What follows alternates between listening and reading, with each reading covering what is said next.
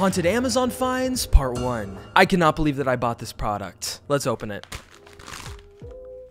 These are called bacon band-aids. They've been going viral on social media for the last 1 or 2 years, and they are disturbing. I have no idea who decided that these were good to make, but this is an interesting product. I guess let's try it on. There's different band-aid bacon sizes. This makes me so uncomfortable. Wait, I think these literally might just be stickers. Well guys, I think that I got scammed, but let's try it on anyway. Oh, wait, it is a band-aid. It is a band-aid. We didn't get scammed. This is wrong on so many different levels. All right, bacon band-aid versus JT's hand. I mean, yeah, it's a band-aid. You know, I would say these are worth the money.